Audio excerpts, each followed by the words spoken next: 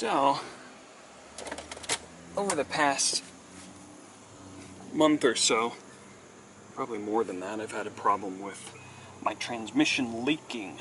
Initially I thought it was engine oil, but given the place where it's leaking from, it's definitely the transmission, and I actually had some issues that I thought was the actual transmission, not just the fact that it was low on oil, where I would be driving along and I'd go around a corner and it would pop into neutral. It was the weirdest thing, but taking hard corners, it would go right into neutral and the revs would go whoop.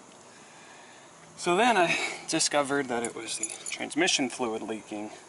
So I finally today am getting around to actually removing the transmission cover on the bottom, and then I'm gonna redo a whole gasket on it so it's nice and tight, because the place that I'm moving to does not allow leaky, oily vehicles. Today I'm just gonna get the oil pan off the bottom, clean it up, get it all tidy fresh, put it back in, and then that should do it. So underneath here, this is the oil pan for the transmission, and the bolts on the side, I believe, are 13s, and they are. So it's just a bunch of 13s to get this removed, and I've got a oil catcher down here just to catch whatever leaks out, more than what is already leaked out. I've actually allowed this to drain out and leak as much as it wanted to. But let's get this removed.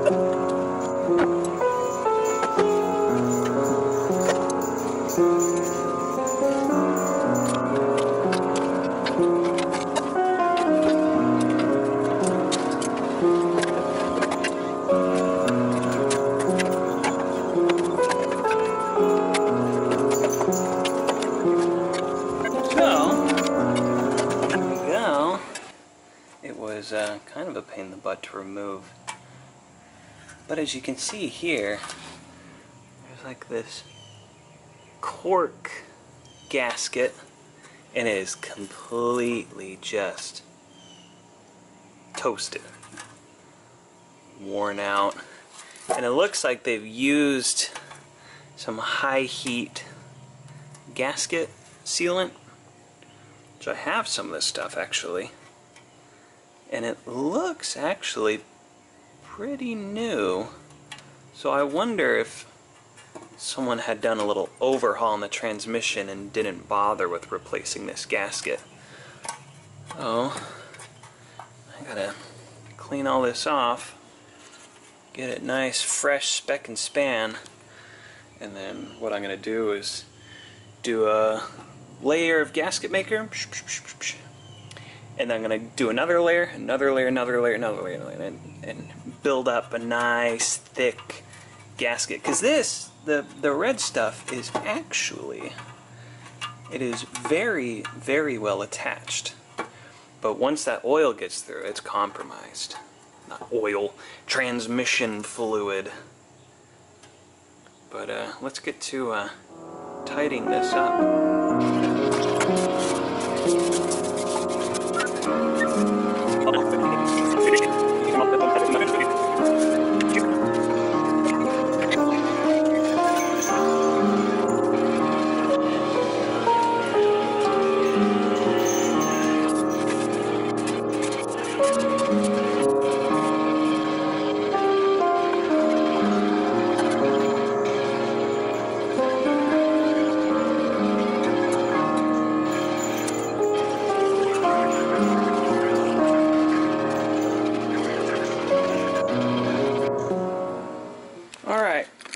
I did 3 layers, and I would say it is mighty thick. So what I'm going to do, pop it back in.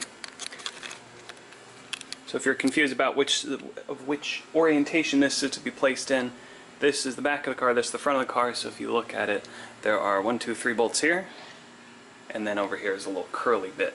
A little. You see. Sure you do. So, 1, 2, 3 bolts in the rear.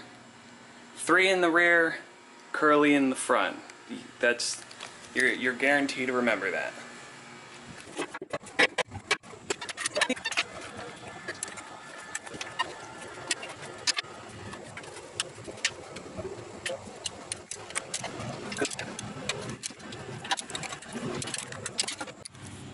So now, everything's torqued.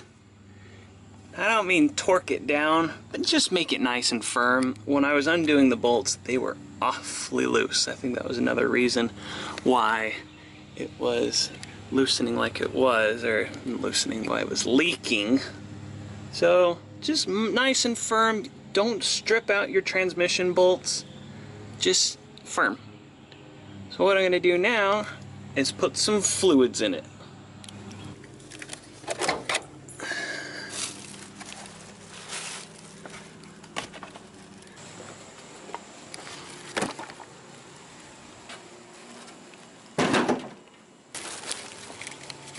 So, there isn't a real easy way to fill up the trans fluid. It's this over here. Trans fluid. So, pretty much you just pull this all the way out. Make sure your dog doesn't try to lick the dipstick, because she's tried to do, nope. She's tried to do that before. You're going to take a tiny little funnel here, and you're just going to pop it in there like so. Now, you really have to watch your fillage, because it will backflow. So just take it nice and easy. This isn't a race. You're just going to fill it up, and I'd say put 1.5 quarts in, and then use the dipstick, check the level just like you would with your engine oil, and then keep filling as needed. With this transmission fluid, I'm using the Castrol Transmax High Mileage. Now, there are specific trans fluids for Chevys and Fords and all that, but I usually go with just the high mileage just because, well, it's high mileage. And that'll help keep your transmission running well. Make sure it's the automatic transmission fluid as well. Unless you got a manual Astro, then that's cool. But that's what I'm using. Once you're done, you just start her up and let that transmission get some juice rolling, and I'm going to take her for a test drive.